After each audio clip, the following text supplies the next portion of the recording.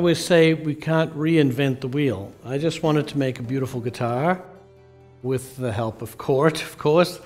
And, you know, we already have the Luxe steel string guitar.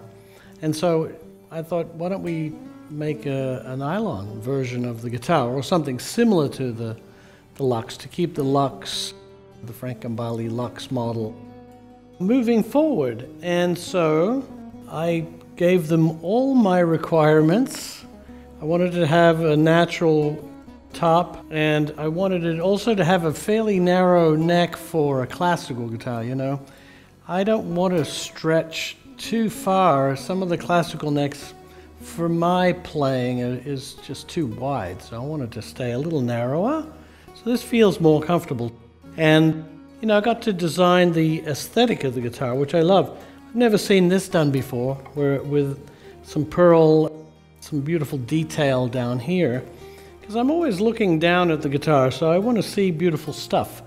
And this inlay, you know, I'm kind of into the Art Deco thing at the moment, and I wanted to keep going with that Art Deco theme for the inlays, an unusual inlay.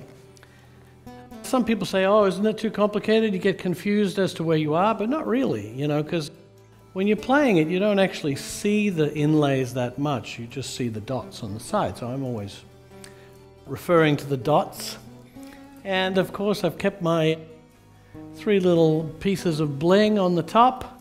I love that. No guitar that I know of has bling on it like that. And my logo. And we also went with all solid woods too this time to keep the quality high and the resonance of the instrument high. It's the same back and sides. Australian Blackwood it's called.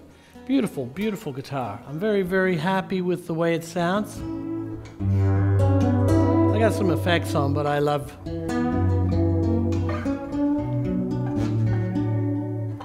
the way it sounds.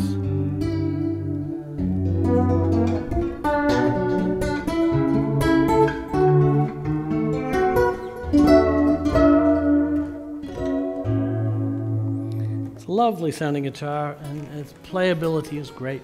So that's all you can ever expect from a guitar, as long as the quality is high.